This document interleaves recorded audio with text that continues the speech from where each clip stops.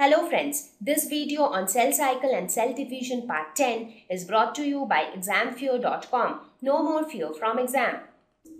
So we will now talk about the next type of cell division, that is meiosis. Now some of the people pronounce it as meiosis or meiosis, whatever you call it. Now there might be some questions in your mind when you think of sexual reproduction. What do we need for sexual reproduction? We need the sex cells, that is the gametes. So gametes are required for sexual reproduction, we all know that. We also know that gametes are haploid cells, that is they have just one set of chromosomes. Now the question is, when we talked about mitosis, we said that mitosis occurs in all the diploid somatic cells of animals. But animals have haploid sex cells. So from where do these sex cells come? So how are these gametes formed? Now gametes are formed from diploid cells. How? Because gametes are haploid and we know all other body cells are diploid. So if gametes are formed from some other cell, that means it is formed from diploid cell. Now the question is, how is haploid cells formed from diploid cells? So that is a question, because mitosis doesn't ensure that conversion. So for that, meiosis came into picture. So what is meiosis? It is a specialized type of cell division which reduces the chromosome number by half. So if before division the chromosome number was 2n, so after division it becomes n. So that means diploid cells can get converted into haploid cells. So this is the main difference between mitosis and meiosis. In mitosis, the chromosome number is conserved. That is, if the chromosome number was 2n, it will be 2n. But here it becomes half. So here the parent cell is diploid, whereas the daughter cells are haploid. And this is how the male and female gametes are produced in animals. So if you have a parent cell which is diploid, it forms 4 daughter cells which are all haploid. So these are all haploid, but this is diploid. So there are two differences. In mitosis, the daughter cells were all diploid. Here the daughter cells are haploid. There 2 daughter cells were formed from one parent cell, and here 4 daughter cells are formed from one parent cell. So these are some of the differences between meiosis and mitosis. It occurs during gametogenesis in plant and animal cells. What is gametogenesis? The process of formation of gametes. Gametes are nothing but the sex cells. So when we talk about sex cells in human beings, we are talking about the sperm, which is the male sex cell, and the ovum, which is the female sex cell. Let us look at some of the important features of meiosis. Pairing and recombination of homologous chromosomes. Now in case of mitosis, what was the basic concept? Replicate and divide. So copying of DNA and then dividing the DNA into daughter cells. Here the key concept is pairing and recombination. So what do we mean by pairing and recombination? So here first what will happen, now since here you have 2 separate gametes, so the male sex cell will contribute something, female sex cell will contribute something, and then pairing between the two will happen, and recombination, that means sharing. Some part of the male will get exchanged with the female, some part of the female will get exchanged with the male. So that way recombination will happen. Now we will understand this pairing and recombination in even more detail. So what happens is, let us suppose this is your parent cell. Now this has chromosomes like this. Let us suppose this chromosome is obtained from the father and this chromosome is obtained from the mother. So what happens? This will finally give rise to 4 haploid cells. So 4 haploid daughter cells will be formed as a result of meiosis. Now, when you look at the daughter cells, you will say they are somewhat like this.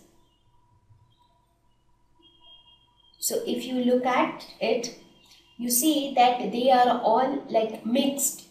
None of them purely resembles the father, none of them purely resembles the mother.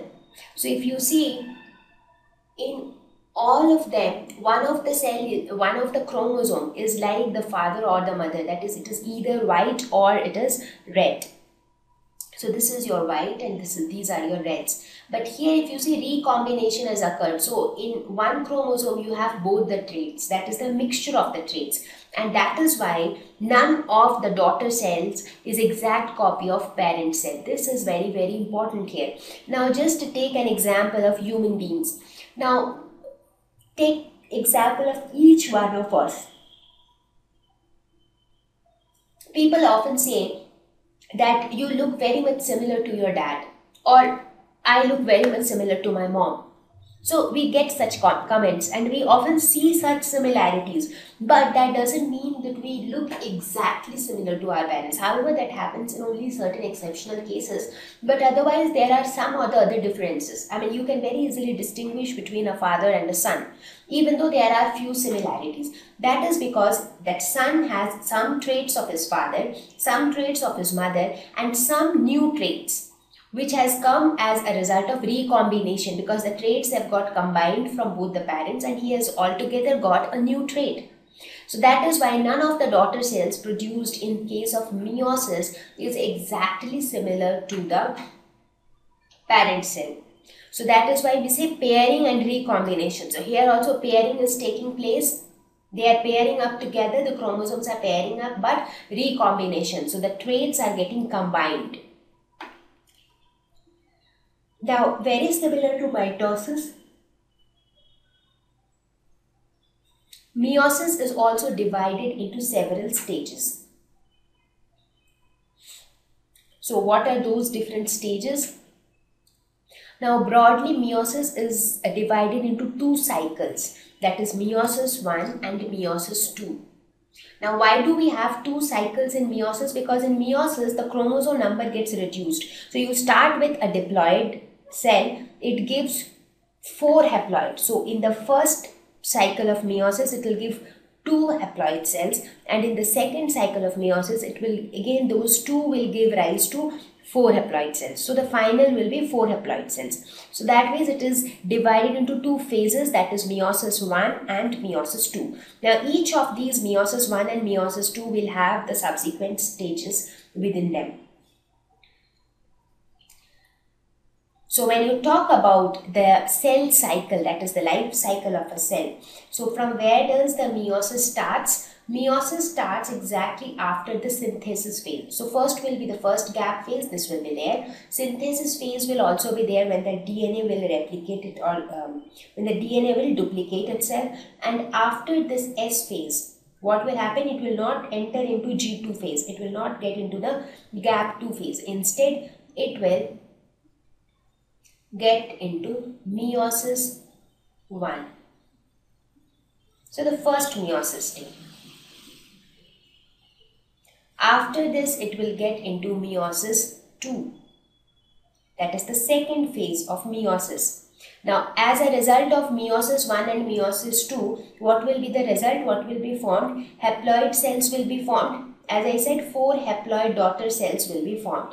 So haploid cells are formed. Now what will these haploid cells do? Most of these haploid cells are basically the gametes, the male and female gametes. So they will undergo fertilization.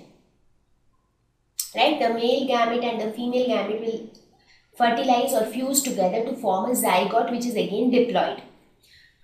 So after fertilization, this will again form diploid cells. And then what will happen to these diploid cells? These diploid cells will again get into G1. That means the diploid cells, once they are formed, They are like any other somatic cells of the body. So these diploid cells will undergo the metabolic processes, they will grow, they will become mature. So they are basically in the G1 phase, gap 1 phase. After that again the synthesis phase will come, and then now they are diploid cells. Therefore after this synthesis phase, they can either go to mitotic cycle through the process of mitosis, or they can go through meiosis. So that is their choice. So mitosis and meiosis, they are related to each other, because meiosis forms the haploid cells which fertilize later to form diploid cells, and the diploid cells again undergo multiple division to form more and more diploid cells. So that is how mitosis and meiosis are related, but they both do not fall in the same cycle. So meiosis is like after the S phase. After S phase, either it will go through G2 and then mitotic phase, or it will go directly to meiosis phase.